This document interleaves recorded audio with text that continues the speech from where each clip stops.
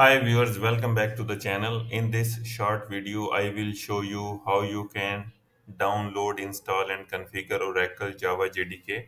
You have to search Oracle Java JDK in your browser and open the very first link, and then you can see the most recent version available at this time for three different operating systems.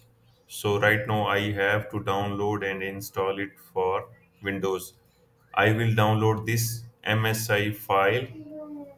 I have downloaded it already, and this is the file. You have to right click on it, go to the properties, and under the general tab you have to see in the bottom if there is any unblock checkbox option. Please check that, apply and OK. If there is not, it's OK.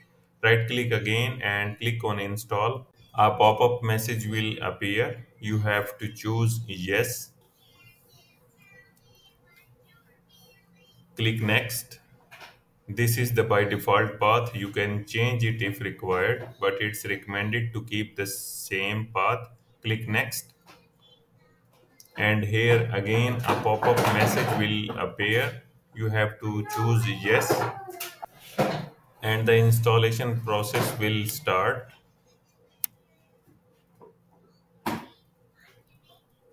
You have to click close.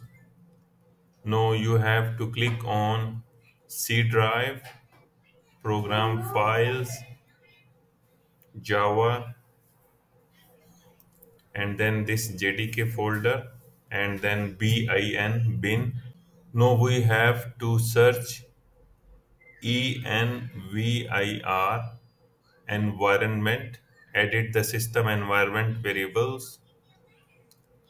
Under the advanced tab, we have to choose environment variables. There are two windows, and from the bottom system variables, we have to select path and click on edit. Copy this path and come to this window, click on new, and we have to paste it here. Click anywhere else, then select it again and then move up to the top. Yes. Now we have to click OK. Click OK. Now we will search the same envir again. Edit the system environment. Under the advanced environment variables, note this time from the bottom window we have to choose new,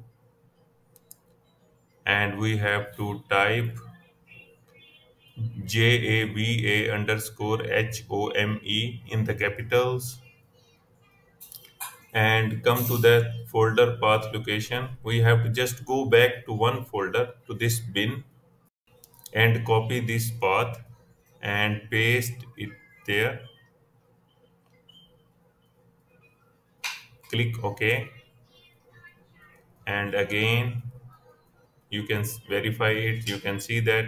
Click OK and click OK. Now we have to check it from command prompt. You have to type JAVA space 2 times. Here you can see that Java version 23 of this release date has been installed. I hope you have enjoyed the video. Thank you for watching.